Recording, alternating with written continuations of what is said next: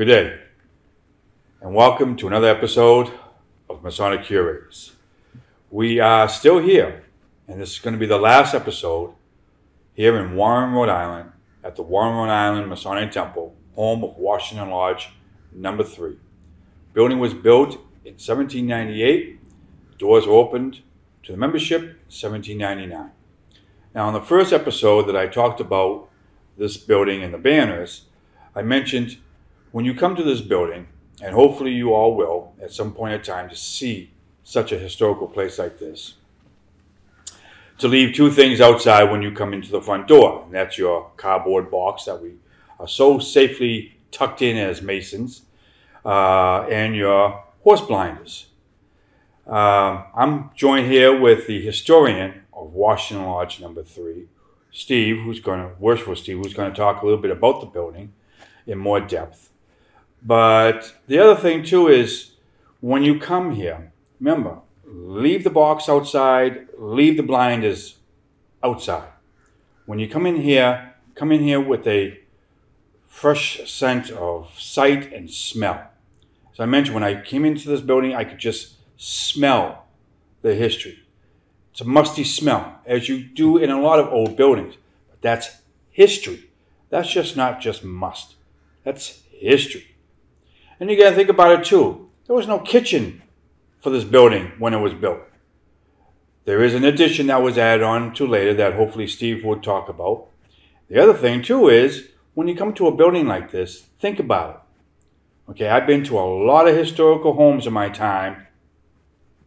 There were no bathrooms. Remember, when the brethren came here in 1799 and they had to do a number 1 or a number 2, okay? They went outside. It's called an outhouse. Imagine that. An outhouse. A large building that's still used today that had an outhouse. So with that, I'm going to ask Steve a couple of questions about this magnificent building. Now, as I had also mentioned in another video that 30 years ago, the brethren at Newport, Rhode Island, I think it's Newport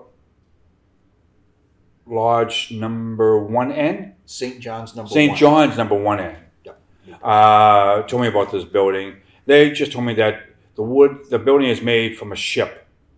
So that threw in all types of visions into my head. So what is this thing about the building is made from a ship? Well, the story goes, and it's a little more than a story. We do have proof. When the lodge had expanded in membership to a point where they decided to build their own Masonic house, as they called it, they actually purchased some land from a brother who had owned the land that we are on now. He was a wealthy shipbuilder who owned a wharf, actually just down the road here on the waterfront. And the funding to actually build the building itself was fronted by more well-to-do members of the lodge. Now, the original founding members, most of whom were sea captains. They either owned their own ships or they were employed as a captain. We have members who were involved in the whale industry, whale trade, also with shipping to China and bringing silks and spices back. And we also, unfortunately, have members who were involved in the slave trade. One of which, a prominent wealthy member, who actually owned his own slave ship. So that is actually going to come into the story a little later on. But when the brethren decided to build their house and put up the money to build the temple, they decided to try to cut as many corners as they could, but also maintaining structural integrity, as you would. Now, these gentlemen who would eventually begin the construction of this building were mostly shipwrights. So this town, the town of Warren, around this time had the ability to completely build a ship in about 45 days, which was lightning fast for a tall ship. So these men knew what they were doing. Now, at the end of the American Revolution, we have to take a little step back. The British occupied Newport for most of the Revolution until they finally evacuated. The British, in an attempt to prevent the French, who were our allies at the time, from landing troops directly into Newport, had to create a barrier to prevent their ships from being able to sail into the harbor. So they actually scuttled their own fleet. And scuttling is a form of sinking your own ships. Now, the ships that they did sink were 9 troop transports, which just used for conveying troops all around the eastern seaboard, and also 4 frigates. A frigate was actually a warship that carried anywhere between 24 to 38 cannon. 4 of these ships were sunk by the British with their cannons still aboard. So the British were terrified of the French landing and scuttled the ships quickly without taking the cannons. Now, after the revolution had ended, we entered into peace with Britain. The state of Rhode Island actually took possession of all remaining British munitions that were left within the state, former colony. These included what's called the Stone Fleet, or the sunken ships in Newport Harbor. Being resourceful Yankee shipbuilders that our members were, they actually approached the state about purchasing some of the timbers from some of these ships. Now, it has been determined through underwater archaeology that there were 3 frigates that were found. One of them was missing. They could not find it. So it is believed that that was the ship that was largely cannibalized for the use of building this particular lodge, this particular building. And that ship's name was the HMS Juno. Now, we're not talking about the doors or the floor or the window trim. We're talking about structural. Absolutely. Unfortunately, you can't see it, but the arches that form the vaulted ceiling of the lodge room are actually the rib cuts of the HMS Juno, which, if you're familiar with a ship, they're the supports that, as the sides of the ship come in and go to meet towards the keel, those specially carved pieces of wood were actually purchased by us, put on top of the walls and inverted and used to create an arch. Interesting. And some of the floorboards are actually deck planking from the British frigate Juno. That's one of the things that I mentioned. Think out of the box. I'm going to post a picture of me touching the floor downstairs. You know, I've been in museums, homes, and whatnot all of my life that are historical. I have never, ever in my life been able to touch a decking of a ship, a British frigate from the Revolutionary War. And I was able to do that downstairs, put my hand on it. It's just, it's amazing. What else can you tell me that's amazing about this building? What is it? Going back to, like I said before, that some of our members were involved in the slave trade. We do have records in our minutes that this building was partly built with slave labor, that they used the slave labor for like the bulwark, carrying the loads and things like that. But we do have an interesting notation in that particular minutes record saying that for their labor, the slaves were paid $1. Unfortunately, it doesn't go into any more depth than that. Were the slaves themselves actually paid $1 each? Was that the total that was paid to all of them? Were they all given a nickel? Or was that money given to their owners? So unfortunately, we don't know. Right. But that is within the minutes of the actual building. Unfortunately, slavery did became legal in the New England area about the 1680s, 1690s. Where I'm from, Cambridge, Massachusetts, there were landowners there that had slaves as well. But the slave practice up here basically fell out of favor around the Revolutionary period. But of course, it continued in other parts of the United States. This is, except when I go to the shrine, or maybe to a Grand Lodge building like Boston, do I ever see Egyptian motifs I've seen Egyptian style decorative work done, but nothing on this scale here.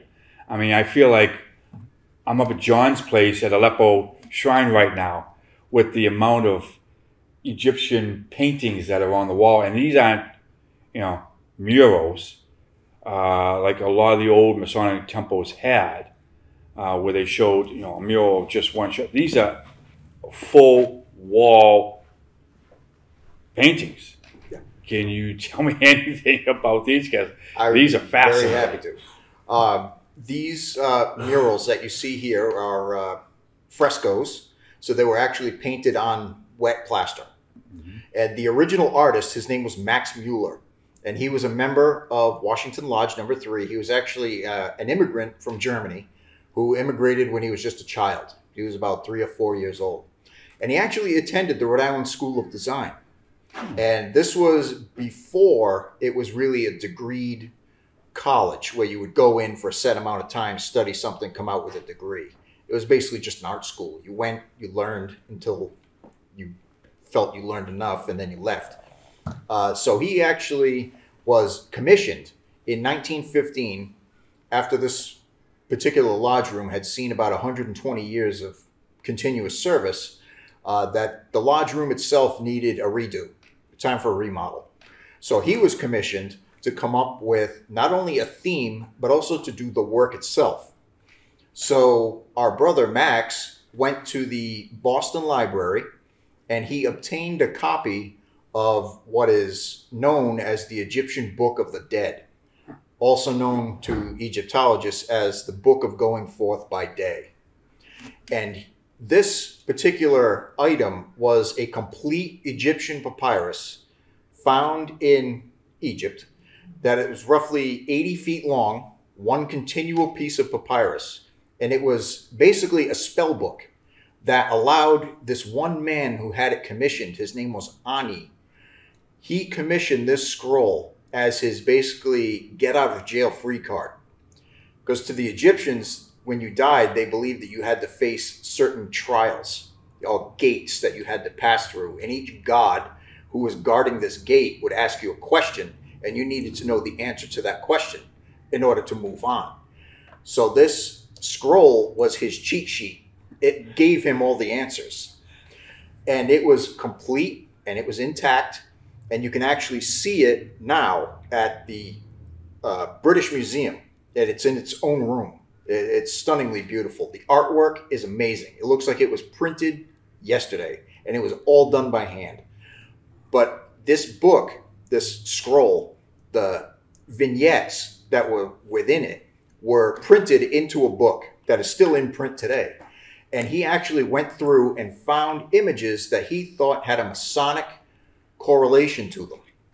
And he took those images and he put them up on the wall in a way that it actually tells a story. It tells the story of, on one side of the room, it actually tells the story of human construction, of how humans began to build their structures and eventually what they ended up at. So you have the earliest people in Egypt building their huts or their houses out of mud bricks, which were just mud shaped like a brick, baked in the sun, and that was as hard as it got. But eventually, over time and through human ingenuity, they started to work with stone. And not only did they work with stone, they actually organized themselves into stone guilds. So you had specialized workmen who would begin to work with stones and begin to use some of the tools that we as Freemasons and as also operative Masons would recognize, like the plumb, the square, the level, various other, the chisel, the mallet. They would recognize all of these symbols if you were to show them then, but to them, it would just be working tools. So in a way, he's kind of telling the story of Egyptian / human ingenuity by starting with mud bricks, working with stone, and then eventually building the greatest stone structure ever built, the Great Pyramids of Giza, which you see on the east wall behind us. Wow. Simply amazing. Now, some of you may know that our colonial brethren actually thought that Freemasonry did come from the days of Egypt. Of course, we now know that it did not. But you will see a lot of early colonial period Masonic items that with the Egyptian theme, thinking that this is where it came from. And we've heard stories that certain pharaohs were buried with Masonic aprons on and so on and so forth. Whether or not that is totally true, do not know. But Steve and I had a chance to talk earlier before we started filming outside. This whole area is fascinating, especially I'm intrigued with the two buildings across the street, especially with the hand-pulled pumper engine that's inside the steam engine house. I believe that dates from 1803. Yeah, 1802. Yep. Yep. Unbelievable. But we were talking about the building itself. Not only are these murals being restored, but also the building has undergone restoration and is continuing to be in restoration because of its age. But you had told me a couple of special things, such as about the sandstone. Yes. That is on the foundation. Yep. That sandstone that actually forms our foundation was quarried in Connecticut. Where, I'm not particularly sure, but I do know it came from a sandstone quarry in Connecticut. But it's a fairly popular working stone because it's easy to work with and it's pretty. So a lot of the buildings that were built between the 1700s and really the early 1900s are usually made with this type of sandstone. There's several buildings up in Providence that are also utilizing this stone. The town hall here in Warren is actually built with sandstone from that very quarry. And one of the things that we did not know is that sandstone is very particular to mortar, and it can only be used with a certain type of mortar. So this entire foundation actually had to be repointed because the mortar was actually dissolving the sandstone, which we did not know. But that has been fixed since, so it's got the right stuff on there. So it's really a restoration literally from the ground to the ceiling. It is, everything is being worked on. And Worshipful Steve was also telling me about the roof and especially how the walls are. Now, if you come to the lodge room, you're going to see tension bars. Now, I've seen this in a number of buildings over the years.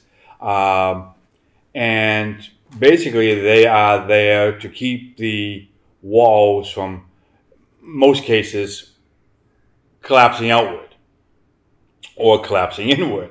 I've never seen them, in most cases, sticking outside of the building like I have here.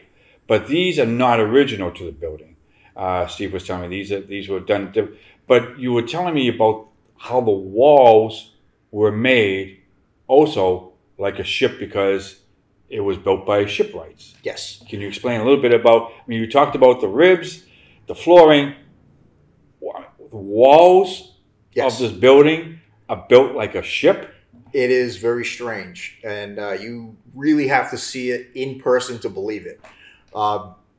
You can't really see it because of the carpet here, but there's actually like a hump right in the middle of this room underneath our altar. I've already tripped over the hump. Yeah.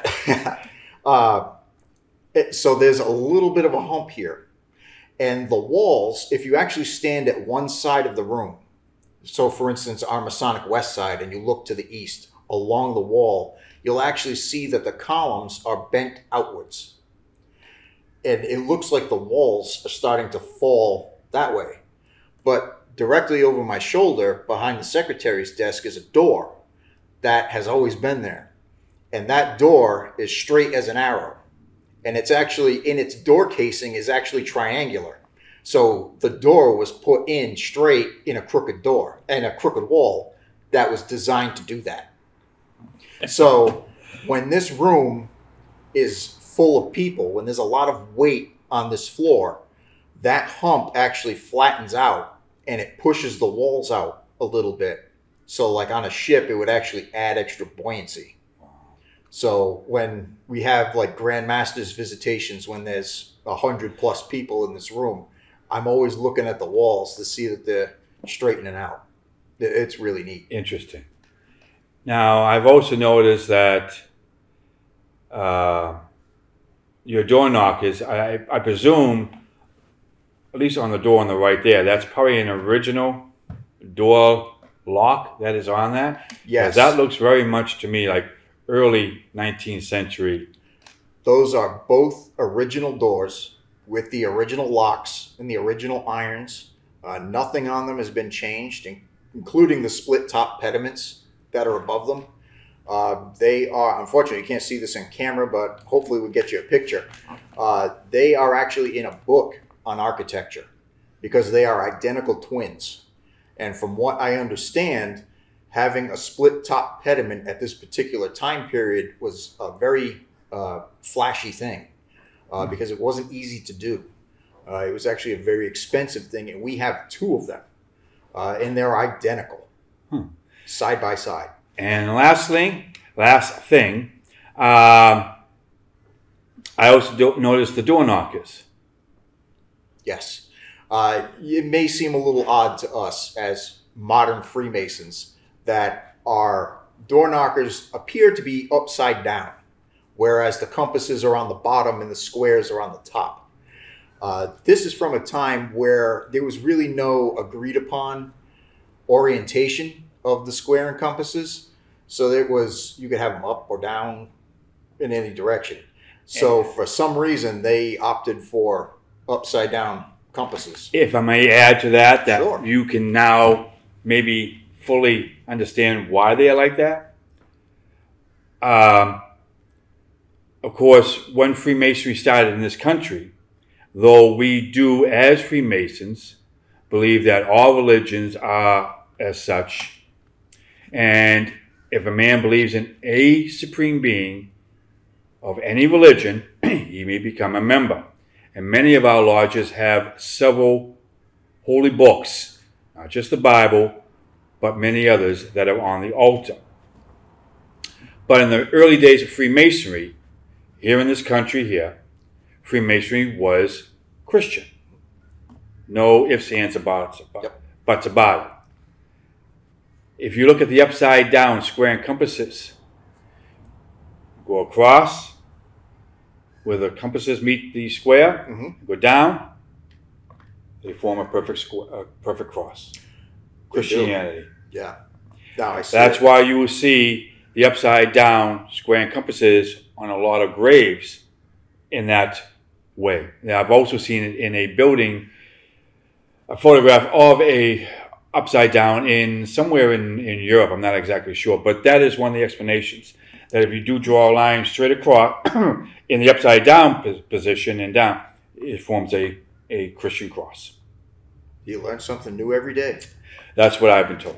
What else can you tell me before we wrap up and head our way? I think I pretty much covered it. Really. I'm being told I have to talk about the electrician's, the peephole? not the electrician's hut. I would say the electrician's dungeon. Yeah. That is above. I've only seen one of these above the large room, sort of. That you have to gain access by a ladder, and it's a little tiny room. Probably no bigger than a closet with a little bench in it. And I presume it still has a rheostat? Yes, it does. A giant rheostat. And I hope you don't use that rheostat. We do not use the rheostat. But you come into this large room and you see a big hole above the west. And I know what it's for. It's for a few reasons. And I'm hoping maybe Steve can enlighten me on maybe what it's exactly used for in this building.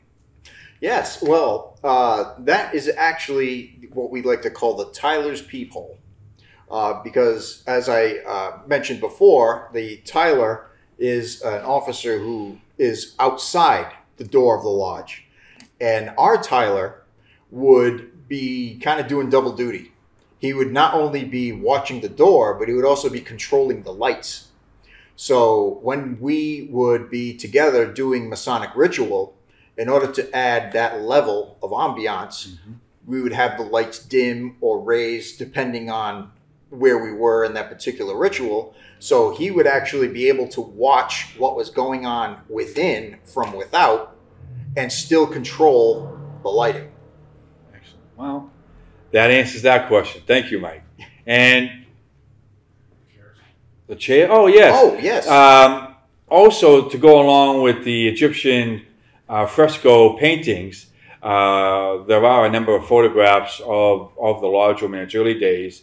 One particular that actually shows Egyptian-style carpeting on the floor, but also the 5 chairs in the lodge room also have Egyptian motifs, as well as the altar. As well as the altar. Yes. Those were actually put in 1915 when the lodge room was undergoing its restoration and these beautiful murals were being put on. All of the older furniture, which was from the mid-1800s, was put downstairs, and this newer furniture was brought in. All of the furniture that you see around, including the benches along the sidelines, have little silver plaques on them with dedications. The new furniture, this particular furniture at the time, was actually paid for through donations of not only members of the lodge who wanted a piece of furniture dedicated to maybe a friend within the lodge or the fraternity, but also from family members of deceased Masons who wanted to have a piece of their relatives' history live on. In fact, our altar was solely paid for by a gentleman named Charles Cutler, by his family. Charles Cutler was actually went on to serve as Grand Master of the state of Rhode Island, and his portrait is actually hanging outside in our portrait gallery.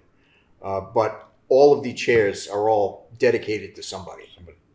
Well, I don't think there's anything else. Oh, yes, I'm being pointed. Something's pointed again. Yes, Mike. The tapestry.